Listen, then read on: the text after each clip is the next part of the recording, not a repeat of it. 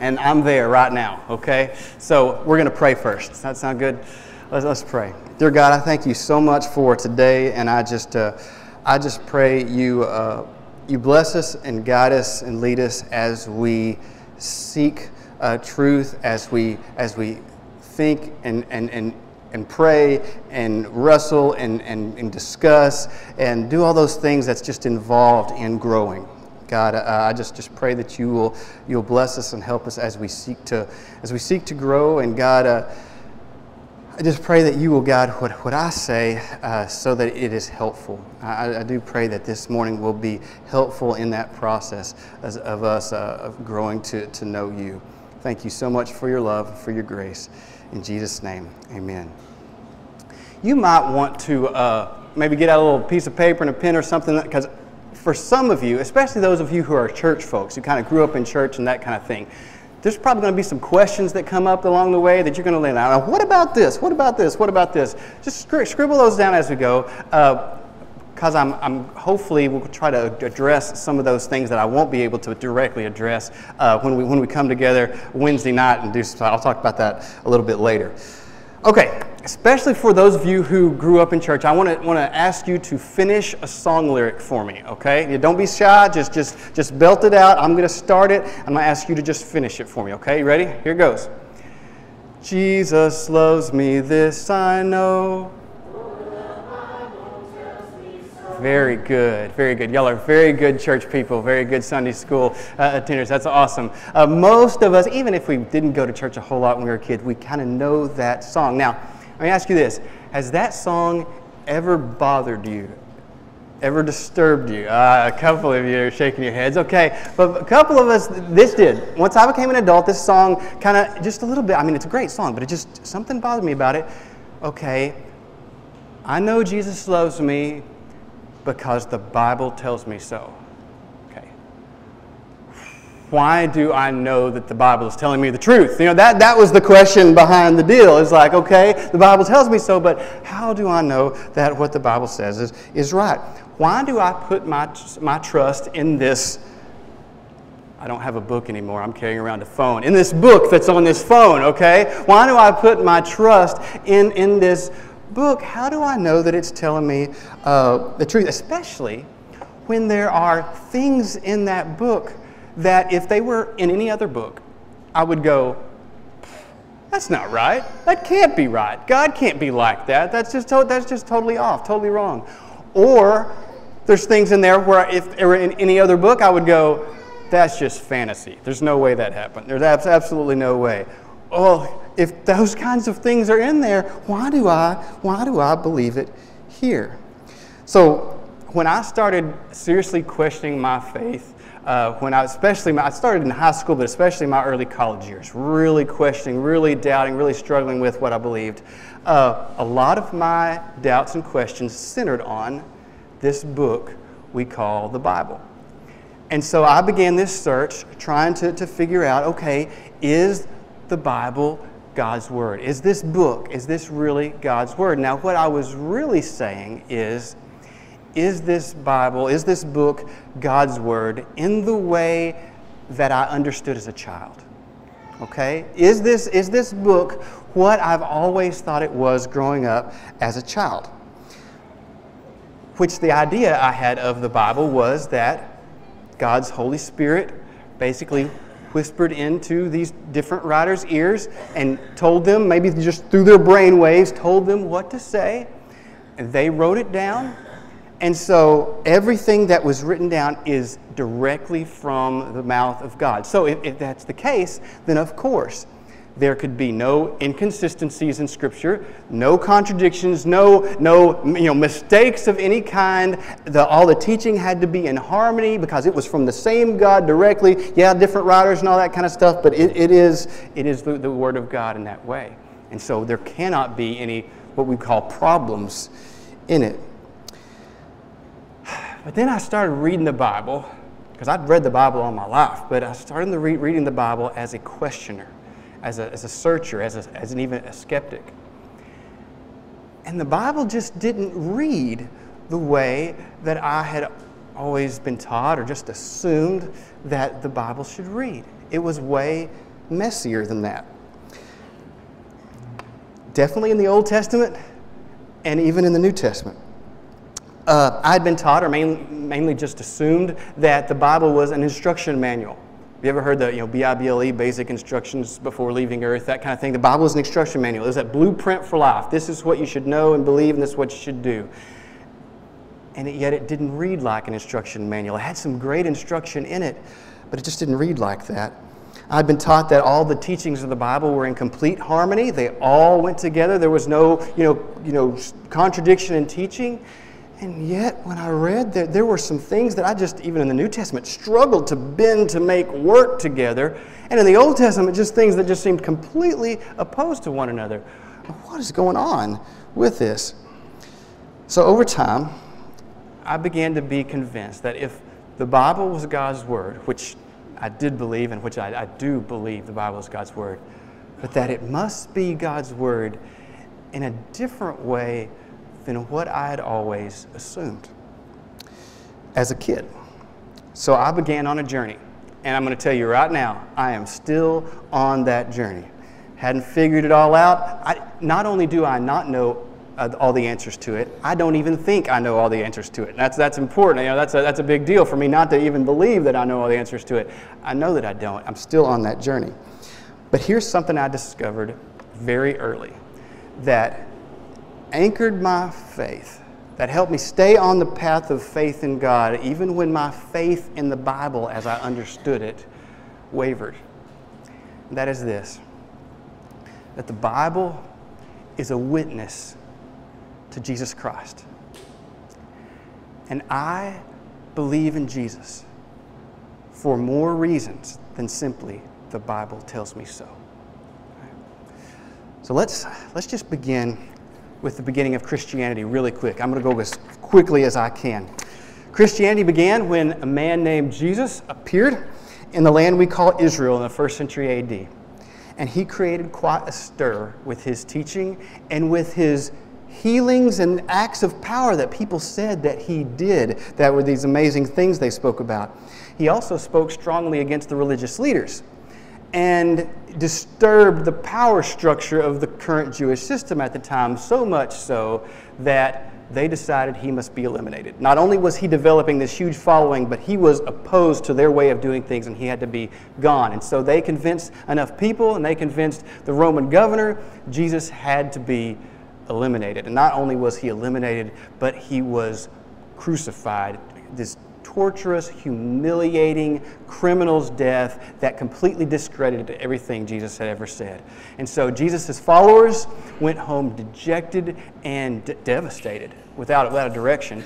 The people who had thought Jesus, maybe this is the one that we've been waiting for, realized, okay, guess the leaders were right. He's just another would-be Messiah. That wasn't all he was cracked up to be. And then a few days later, some people began to say that they saw him. In fact, the first group of people that said they saw him was a group of women. Now, this is not offensive here. This is just the way it was, okay? If you wanted to tell a make-up story that you wanted people to believe, you did not have the first witnesses be women, okay? Because women were not believed in that male-dominated culture. A woman's testimony could not convict anybody in a court of law at that time in that culture, okay? Women were not considered reliable. So you just don't make up a story and make the witnesses women. Unless perhaps it happened that way and you just tell what happened. Okay, that was just a side note. That's for free. Okay, so there's these pockets of people begin to saying, we saw Jesus. We sat down with Jesus. I ate with Jesus. He was as real as you are to me right now. We did this. And over a period of 40 days, people began to say, Jesus was with me and I talked to him. We did this stuff together. At the end of that 40 days, he met with a big group of them, gave them this mission to go and spread the good news about him, and then he left. A few days later, these people began telling everybody what they had seen. And thousands of people in Jerusalem quickly, there was a huge movement right at the beginning of people becoming Christians, followers of Jesus, because there was about 500 people in that area saying, I saw him. I was there. This is what he told me. And all of a sudden, all the things that Jesus had said, all the things that Jesus did began to make sense, and they began telling about it. And people believed them. Not everybody. A lot of people believed them. Well, why? Well, for one thing, they were doing some of the same acts of power that Jesus had done, healing people and such like that. But even more than that, these people were the same ones who had abandoned Jesus when things got rough, who had been completely devastated when he was crucified, and now they were willing to be beaten, flogged, imprisoned, and killed, and would not renounce the fact that, no, Jesus is Lord. He really is true. He's the Son of God. He shows us who God is. I was there. I know it. And because of that conviction, it spread. Now, if anybody knew that Jesus didn't really rise from the dead, it was those followers. But they went to their death. If they were lying, they knew it was a lie, and they were willing to die for a lie. And I simply don't believe that many people were willing to die for something they knew was a lie. So Christianity spread, and it even went beyond just the Jewish people and started going to the Gentile people. People like Paul, the Apostle Paul, started going on these trips to places far away, telling people about Jesus and planting churches, beginning churches here, there. Churches were being planted everywhere. And here's the kicker. They had no Bible. Okay, get this? They had no Bible. Now, if they were Jews, they had the Old Testament, and now if they were Christian, they were reading the Old Testament in light of Jesus. And so they changed the way they read the Old Testament. But these people, they had no New Testament. They had no Bible. And so the church was being planted and grew. In fact, grew for a couple hundred years before anybody had what we consider the New Testament. In fact, they were all these books collected together as one. So the early church began that way. And so you can understand when Paul or the Apostle Peter or Apostle John started writing letters to these churches that had been planted. When the churches got these, so many of them had not even seen an eyewitness because they would have been separated. They were living far away. And here they got these letters from the apostles. And they treasured those things. They hand copied those things. No printing press, right? So they hand copied those things tens of thousands of times. And those just spread throughout the churches all over the known world there. Well, within 20, 30, 40, 50 years of the time when Jesus left, people began to say, we need to write this stuff down. The eyewitnesses have been passing on all these stories about Jesus, and we've been telling them and retelling, but we need to write this stuff down. And so a lot of people did. They began collecting these stories. They began writing them down, making accounts of the things that Jesus did. But there were 4 of those accounts that the church began to consider especially important because of who they were written by. The Apostle Matthew wrote what we know as the Gospel of Matthew, and he wrote the story of Jesus to Jewish Christians. Mark was not an apostle, but he did a lot of traveling with Paul and with Peter. And so he wrote this more brief account of the story of Jesus. Luke, he traveled with Paul. He was this historian. He talked about how, hey, I gathered eyewitnesses, I got their accounts all together, and I compiled this story from all that they told me. And then John, who was an apostle, wrote seemingly later on in writing to Christians who were being persecuted by Jewish unbelievers. And so we have these 4 Gospels that were especially circulated and especially valued by the early church because they were a witness to the life and the death and the resurrection of Jesus that came from the eyewitnesses.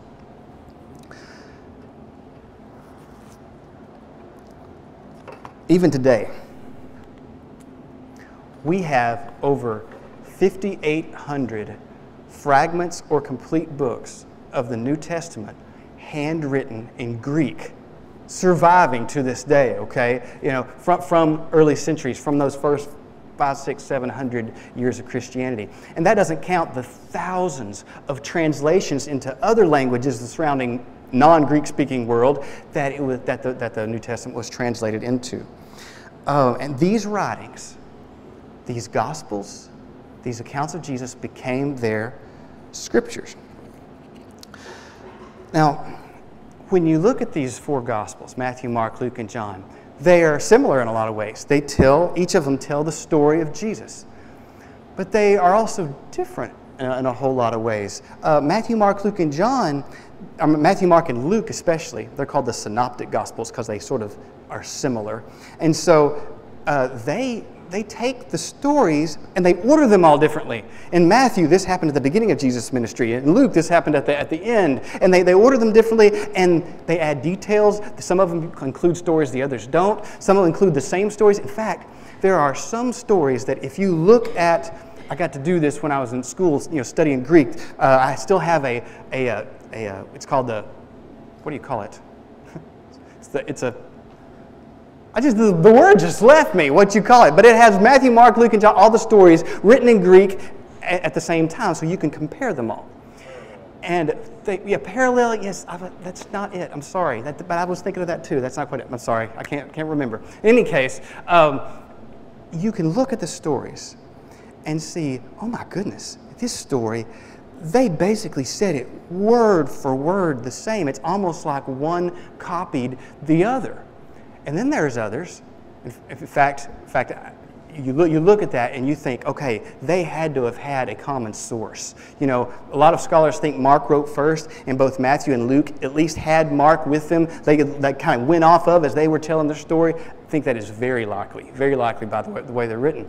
But also, there's stories that seem like the same story, but the details are different. It's like at a different location or different people, but yet it's the same thing. And it's like, okay, either this is basically the same thing happening twice, or somebody got the details off, or something. There's all these stories and there's these differences going, and you compare them together, and it's really odd. And of course, you should try this. Look at the accounts of Sunday morning when Jesus was raised, okay? The Sunday morning after Jesus was raised in all the four Gospels. And just try to figure out who saw who, when, and what angels were involved and how many of them, and when did they talk to who. And it's difficult, okay? It's real. I mean, people have harmonized them all. It does not seem natural, okay? It's a strange deal when you try to harmonize them all. And so, in fact, there's been big books written on trying to harmonize all of the apparent differences there between the Gospels and between other books of the Bible. The huge things have been written on them. And so it really causes a struggle. What's going on here? But it begins to make sense if you think about the fact, Matthew, Mark, Luke, and John, different people, writing in different places at different times to different groups of people for different purposes because the communities they were with had their different needs, and writing the story of Jesus. This is exactly what you would expect if these books were written by real human beings. The differences, the different perspectives, the different ways of using the story, it all makes sense if you realize these were written by actual human beings with actual ideas, with actual flaws, with actual biases, with all that written by actual human beings. Now that can be disturbing, okay? Because you say, whoa, wait a minute. If they're written by human beings, if this wasn't a matter of God is whispering in their ear exactly what for them to write down, how is it the Word of God? And if you buy into that, then the way that it's the Word of God is, it was a witness. It tells the story of Jesus. And it tells the story of Jesus in a way that if we enter into that story and we live the way of Jesus, we enter into the kingdom of God. But it's not, I do not believe, it's not the Word of God in the sense of I open up the Bible, point at a verse, and God is directly speaking to me where I am. And in this situation, I could open it up, boom, there is God's Word directly to me. Now, do I believe it's God's Word? Do I believe that God can speak to me through that? Absolutely, absolutely. But that it's not so much a matter of God whispering exactly what to say and everything. Okay, now so far I've really dwelt on the four Gospels. And make sure I haven't left out anything that... okay, I have. I've left out some important stuff. Let me say this. Here's the thing that I think is really important to remember. Christianity created the Bible. The Bible did not create Christianity.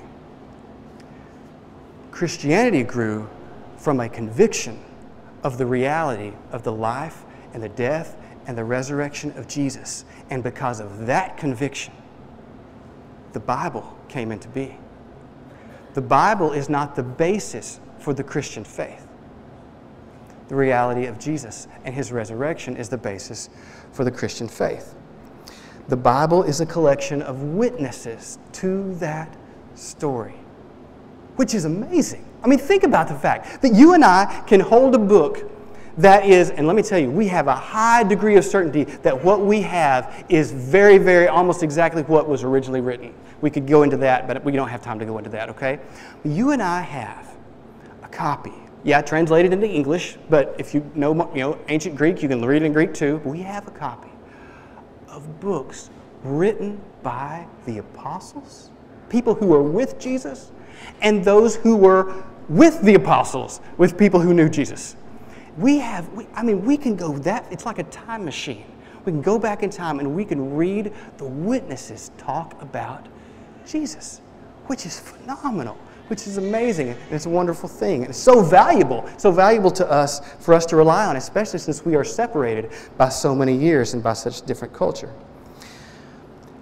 But since the Bible is a collection of witnesses to Jesus, if I discover, think about this, okay? If I discover what seems to me to be an inconsistency in the Bible, or a different perspective, competing perspective, or something that doesn't seem like it goes together in the Bible, if it seems to me that there seems to be something inaccurate about a detail in the Bible, it does not shake my faith. Because my faith is not in an inerrant, no errors in other words, inerrant, completely consistent, all seeing the same thing, picture, a view of the Bible. That is actually a modern idea. The idea that the Bible itself is perfect in every way is a modern idea. This is a collection of witnesses of Jesus. They were people that wrote the Bible. Now, again, I'm telling you, I'm on this journey as well, and so I'm going to say some things strongly that I want you to understand. There's room for a lot of discussion. Write down your questions. We can talk about them, okay?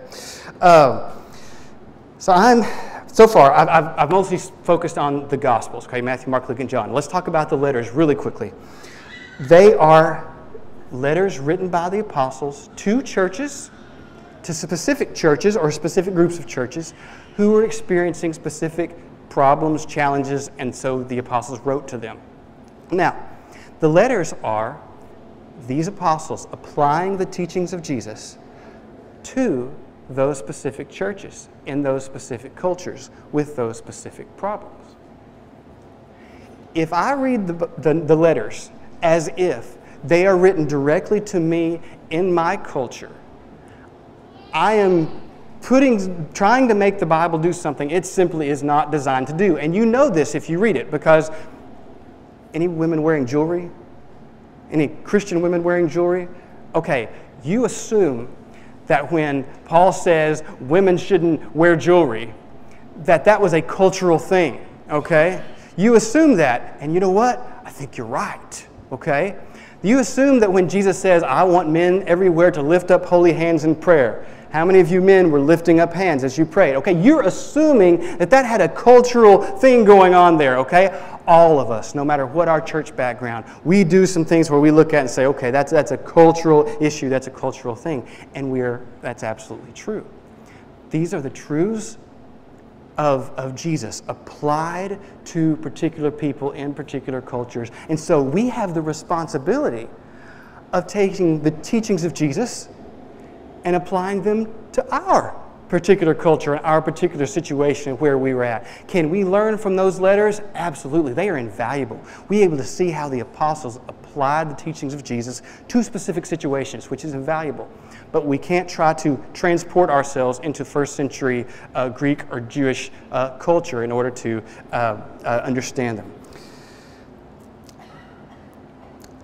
The basic principles of Jesus stay the same, but the way that they are applied through history changes.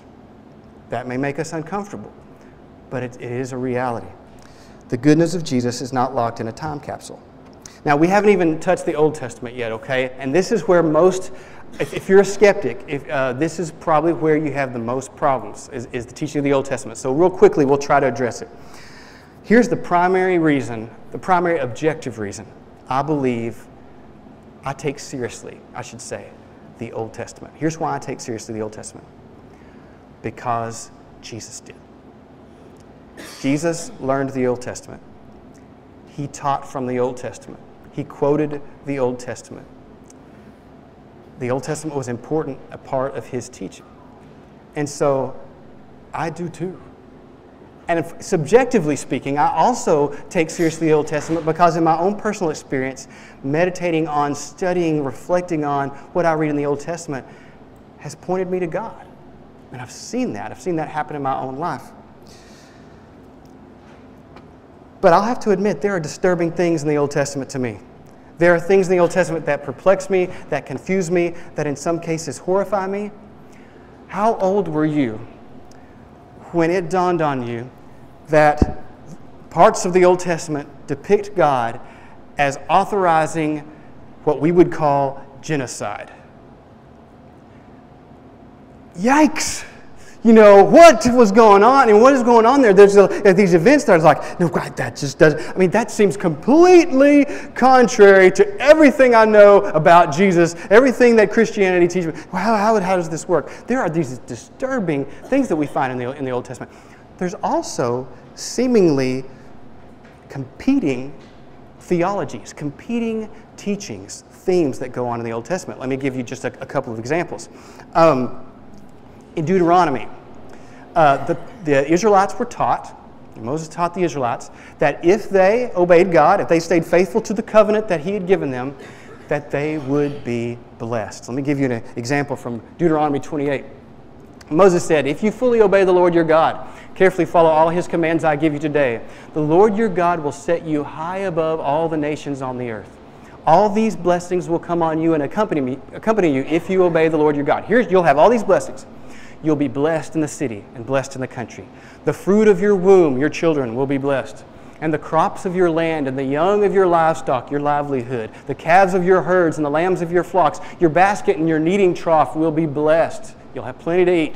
You will be blessed when you come in and blessed when you go out. The Lord will grant that the enemies who rise up against you will be defeated before you. You'll conquer your enemies. They will come at you from one direction but flee from you in seven. The Lord will send a blessing on your barns and on everything you put your hand to. The Lord your God will bless you in the land that he is giving you. Sum up. If you keep God's commands, stay faithful to him, you will experience physical blessings of life. Good things will happen. Of course, we know that the history of the Israelites, they did not stay faithful to the covenant. They ended up getting taken into captivity because they continually rebelled, worshipped other gods and all that. But the teaching, you do what is right, God will bless you. And then we read the book of Job. A man who was very, very, very good, did what God commanded, loved God with all of his heart, and very, very bad things happened to him. And his good friends, all very good students of Deuteronomy, came to him and said, Job, we are so sorry that this is happening to you. You must have done something terrible. You know, we'll forgive you. Just repent of it. Whatever it is that you've done, just repent of it. Maybe God will have mercy on you and will bless you again. But there was a problem. I mean, Job didn't claim to be perfect. But there's no big sin thing going on there. I mean, he loved God with all of his heart. He loved people. He obeyed what God's commands were. And so he became extremely frustrated. and even angry with God and said, God, answer me. This is not right. This is not just. What are you doing? And he even challenged God. And God answered him and put him in his place. But after God put Job in his place, God said this to his 3 friends. After the Lord had said these things to Job, he said to Eliphaz the Temanite, I am angry with you and your 2 friends, because you have not spoken the truth about me, as my servant Job has. Here's the problem. The 3 friends had been defending God the entire book. They had been saying, no, God is right, God is just, whatever God has done.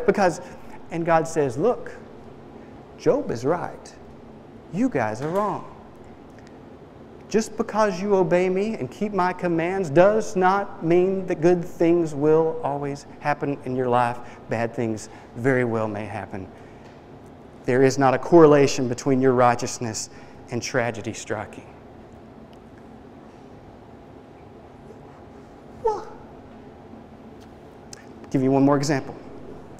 The Assyrians in the 8th century were a vicious, conquering, ruthless people, okay? They oppressed the Israelites, both the northern kingdom of Israel and the southern kingdom of Judah, oppressed the Israelites terribly. Here is a relief of, I don't know if you can tell what this is, but these are the Assyrians impaling people of Judah and carrying them around, waving their bodies around, okay? That's what they did to tell all their enemies, do not mess with us. This is what we do to you. And so the Israelites hated the Assyrians, as you can imagine. The prophet Nahum, okay, one of those obscure little prophets in the Old Testament, his entire little book is about the downfall of the city of Nineveh. Nineveh is the capital of Assyria, okay? And he talks about how the Assyrians are going to go down. They are going to be destroyed, and everybody will be happy about it. This is going to be a good thing. God is against you, and yay, Assyrians are going down. A couple books down, you read the book of Jonah. And God tells Jonah, I want you to go preach to the Assyrians. I want you to go preach to the city of Nineveh.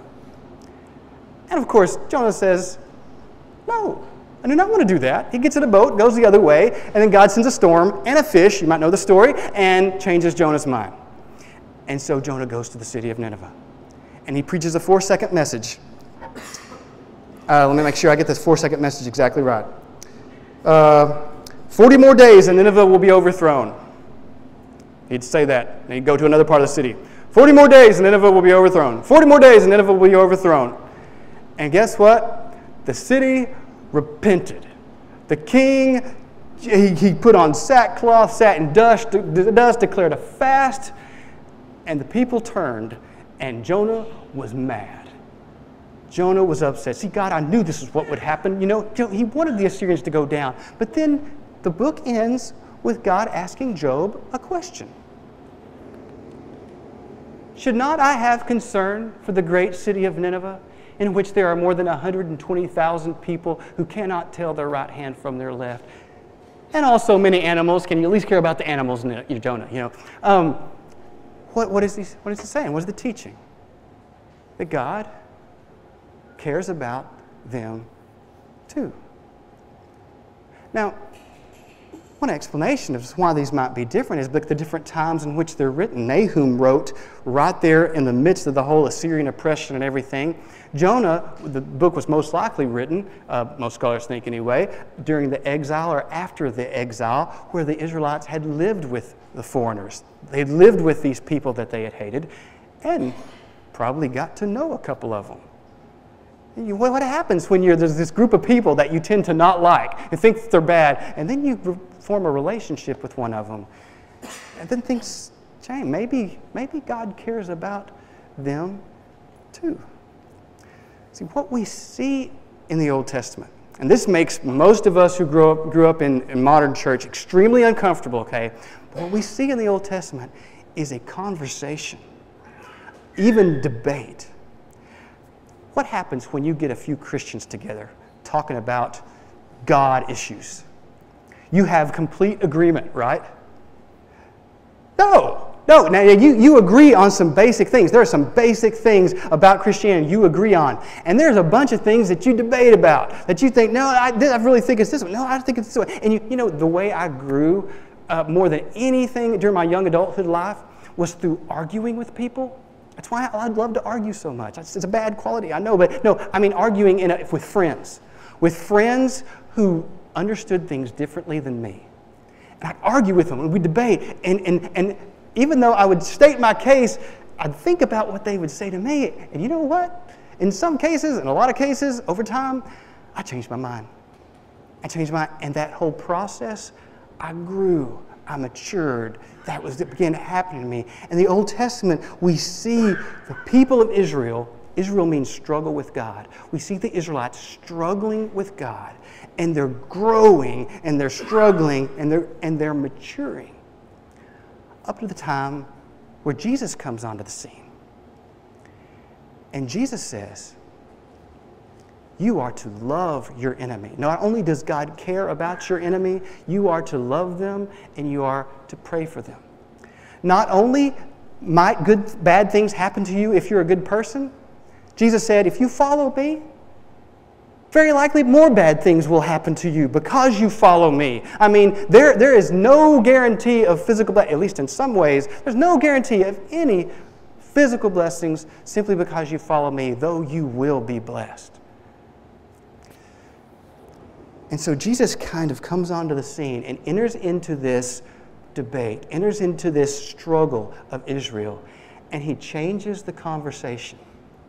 No longer do we ask the question, do I love my enemy or not? Now we ask the question, what needs to happen inside of me so that I can? And if you're disturbed by the difference, if you come to the Old Testament, especially if you're a skeptic and you come to the Old Testament and you see things there that that seem completely opposite to what Jesus said, look, Jesus was very well aware that his teachings were different than some of the teachings of the Old Testament. Jesus was known for saying, you have heard it said, but I tell you.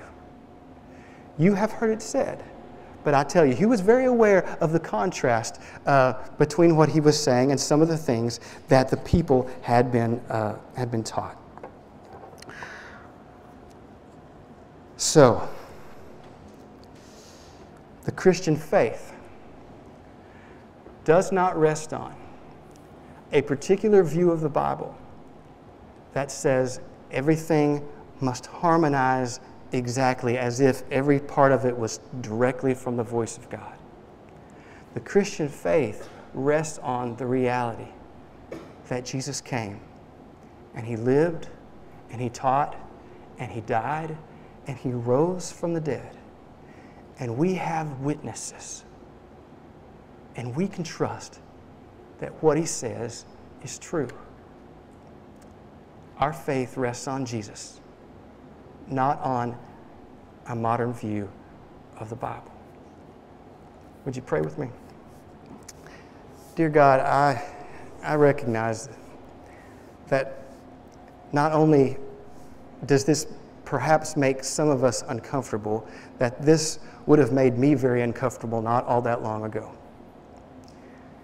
And so I just pray that you help us as we seek to grow, as we seek to mature, as we seek to better understand you and your will for our life, that you help us as we seek to understand what the Bible is and how you intend for it to work in our lives. Because, God, we have seen the power of these witnesses. For many of us in our life, those of us who are Christians, we have seen how powerful these stories and these teachings are because they witness to Jesus. And God, for those of us here who are not sure if we believe in God or not, or maybe our faith in God has been damaged because we found something in the Bible that just doesn't make sense to us. God, I pray that you will help us seek truth and help us realize that so many times when we think we're walking away from Christianity, that oftentimes we're walking away from a certain version of Christianity that may not be right. It certainly may not be right in every way. And so give us wisdom, guide us, lead us, Help us to learn. Help us to grow, we pray. In Jesus' name, amen.